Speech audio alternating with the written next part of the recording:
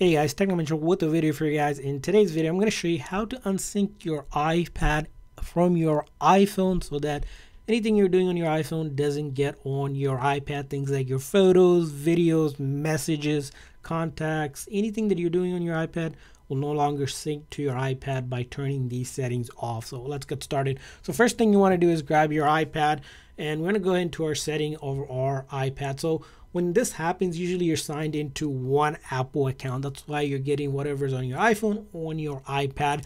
One thing you could do is that you could create a new Apple account just for your iPad. That way, nothing will be linked between the devices. But you may not want to do that because that's managing two Apple accounts. If you want to just keep your same Apple account and unsync it, first thing we need to do is on our iPad, go to our setting, go to our Apple account ID here, and then click on iCloud here.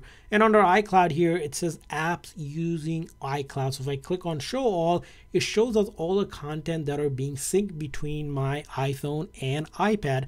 Now, in order to start turning off certain things, for example, if you don't want photos and videos from your iPhone coming into your iPad, we need to turn off that. So, and then click on either download photos or videos or remove from our iPad. It will show you how many photos will be removed. So those are phones that are on your iCloud account, most likely only from your iPhone, right, will get removed from this device and it will not sync it to it. So we want to just ensure that is turned on, and then also shared album as well. So those are turned off. So it'll be off. The next thing you might want to do is if you don't want messages from your iPhone on your iPad, just click off that sync and then disable and download messages. So you'll click on that to turn that off.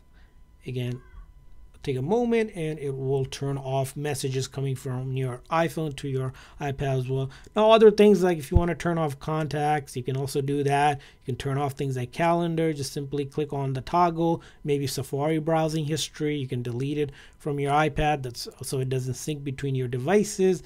And even for our certain apps, we'll list it here. If you don't want to share the data between the iPhone and iPad, you just go down the list here and turn those settings off.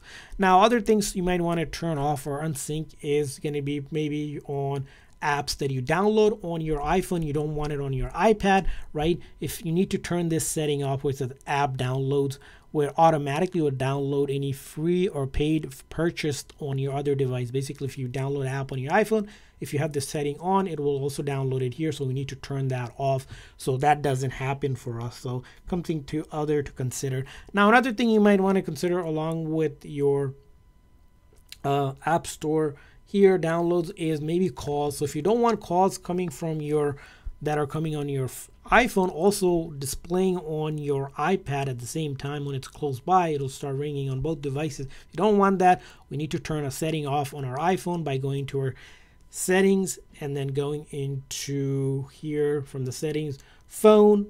From the phone setting here, where it says call for on other devices when nearby. By default, it's turned on so that it makes it easy to receive your calls on either devices, but you might not want that.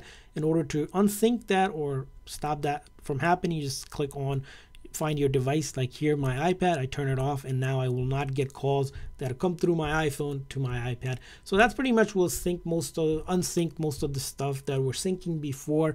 You can go through the list, and if you find something else that you want to unsync, it's usually generally through the iCloud account. So you'll just have to go ahead and click on iCloud, find whatever apps using that syncing are happening, just turn that toggle off. And that's how you do it. I hope this video was helpful. If so, please consider the like and subscribe button for more tips and tricks for your iPad, iPhone, and other iOS devices. See you guys next time.